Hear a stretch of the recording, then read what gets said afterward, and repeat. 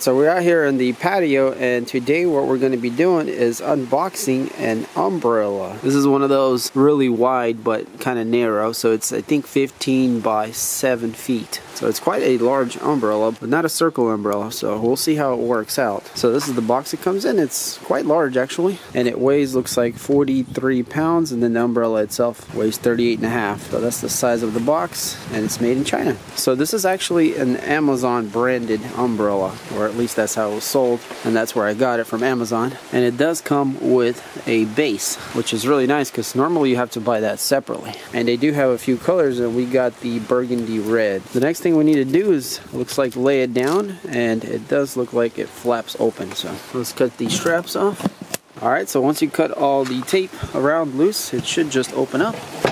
And this is how it comes packed. So it looks like everything is individually wrapped. So I'm not sure exactly what this is. We do have an instruction manual and a little bit of hardware. So it looks like these items are labeled, like this one is F. Looks like some kind of brackets. It's probably part of the stand, I'm guessing. And it is all labeled, so that's good.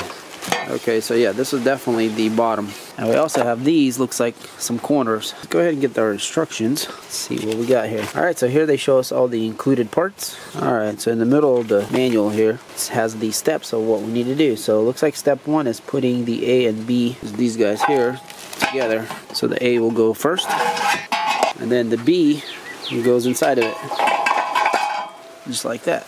So then we go to step 2, which is grabbing the C, this guy here, and then putting the 4 bolts and washers through that. So basically it's going to go like this. And it does come with a little wrench. So we're going to put the washer through the bolt like this, and then we're going to start the bolt right here.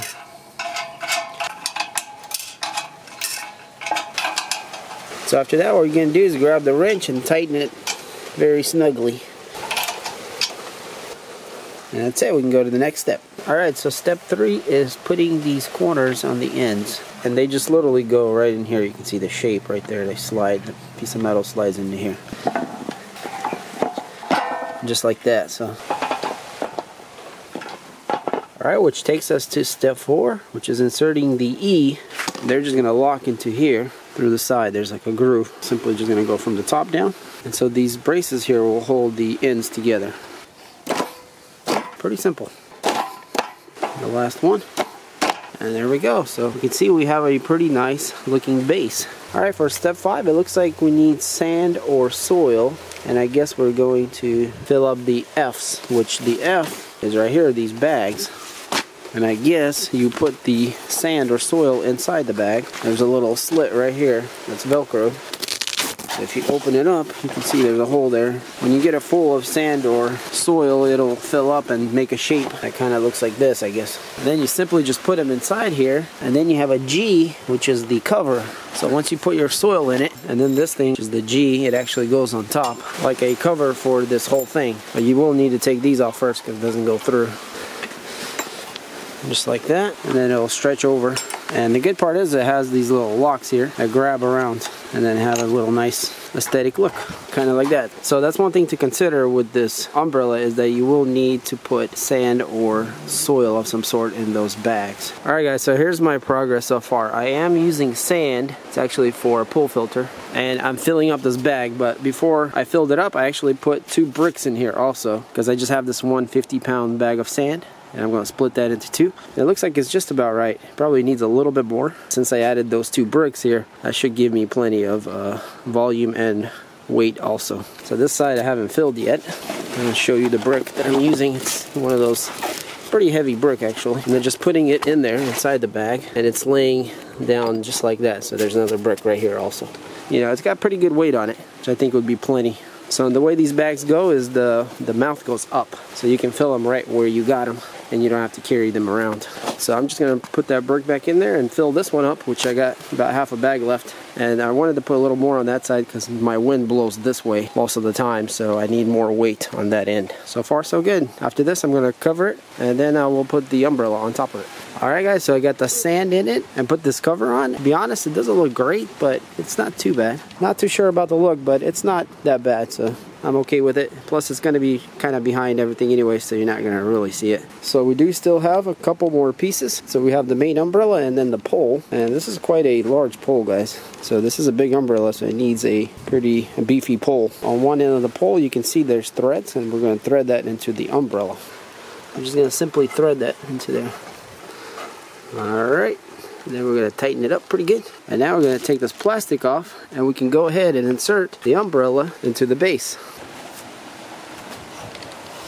And there we go, the umbrella is on. Now we can go ahead and tighten it. So the pole went all the way down, pretty sturdy in there. We can go ahead and lock it in. And so now it won't twist around. And that's also quite important because this umbrella is not round, but it's more like a big oval. And you can tell by those 3 peaks there. So inside the umbrella there is a crank right there. It's kind of hard to see right now, but I'm going to go ahead and crank it. And this thing should start opening up. You guys can kind of see how it's made here. Alright, so it's opened up and it's huge, guys. It's absolutely huge. Let's see if I can stand back here. It is humongous. Like, I have to go back really far so I can show you guys. But yeah, you can see how big that is. Very large umbrella. And that's kind of what we wanted back here, something large enough so it could cover, quite a bit of area. So this umbrella is going to make a lot of shade over here. Now I kind of have to figure out where I want it for the shade. So the sun does go that way, so eventually the shade will start moving this way.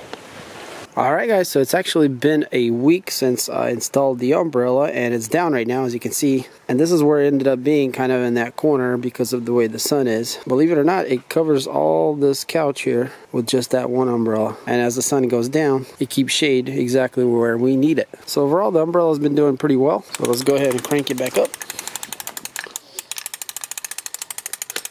So the mechanism's been working pretty well overall. And this pin goes right in there. So right now it's midday and we don't really sit out here at this time, but later in the day you guys can kind of see where the shadows are. So the edge is about here and this side's starting to get shady. So in about an hour all this will be shady, or even less, and that'll be around 1 p.m. So overall it's really nice, and it's definitely a great value for what you get. This is a very large size umbrella and has a pretty huge footprint of shade, and you can see the shade behind the couches here. Now the only issue that I've had is when it gets pretty windy, the wind blows on this umbrella, it kind of twists it like counterclockwise, and it ends up unscrewing from this pipe here. Now I tried to tighten it really hard with tools and everything. I got it super tight, but it's still somehow, I guess, the leverage from the umbrella being so long, if it twists like this, it tends to unscrew there. So, but it only happens when it's really windy, and I haven't had too much issue with it except for once. So if it's gonna persist, I might have to drill a hole and put a pin through it, that way it doesn't, spin around. But other than that, whatever we put in there is plenty. It's not tipping over or not showing any kind of signs of flying away, so that's a good thing because this thing's kind of like a huge parachute here. So yeah guys, overall an excellent umbrella, and I would definitely have to give this thing a huge thumbs up. And if you're needing a large umbrella, this is definitely a great choice and a great value. If it lasts for a year, I would be happy. So overall, I'm very pleased with it. Alright, well hopefully you enjoyed this video. If you did, then hit that like button. If you want to get an umbrella like this for yourself, they have a few different colors, so I'll leave some links in the description. Check that out. And if you enjoyed this video and you want to see more videos like this and other things I do in this channel and you're not subscribed, then hit that subscribe button to see more. And as always, thanks for watching, and I'll see you on the next one. Peace.